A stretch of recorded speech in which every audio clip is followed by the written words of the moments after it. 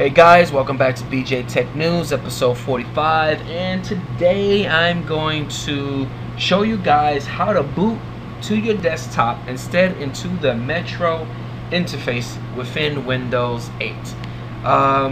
It's one of those new features with Windows 8 that a lot of people do not like, and they want to get rid of it. So if you guys are wondering what I mean about logging into the Metro interface, so I'm gonna log it into this account in my Windows 7. It welcomes you, but what happens is when it welcomes you to this.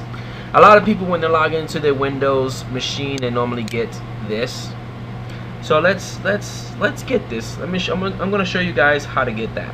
So let's get into the start. Okay, and I'm gonna start typing. So what I did, I pressed the Win key, the Windows key, and I'm just gonna start typing. Okay, as soon as you start typing, you're gonna get the search bar, and I type in schedule, and let's go to settings, and you want to actually do a schedule task. Okay, and give it some time for this schedule task scheduler, to come up. You want to create a new task and give it a name. I'm going to give it show desktop at login. And for the trigger, you want to create a new trigger.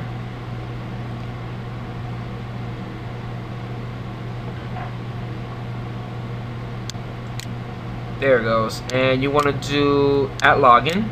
Leave everything as default. Make sure it's enabled. Press OK. The action that you want to do is you want to create a new action. And for the action you want to do is start a program, and you want to start Explorer. Leave everything as is. Press OK. Press OK. And that's it, guys. That's about it. So what I'm going to do now is I'm going to actually log off. I'm going to sign out.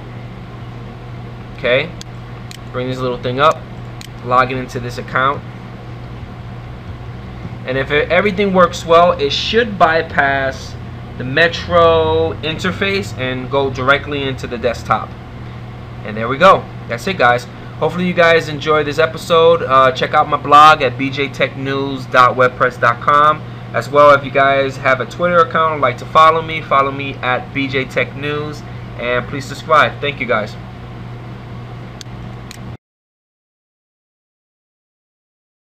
Subscribe.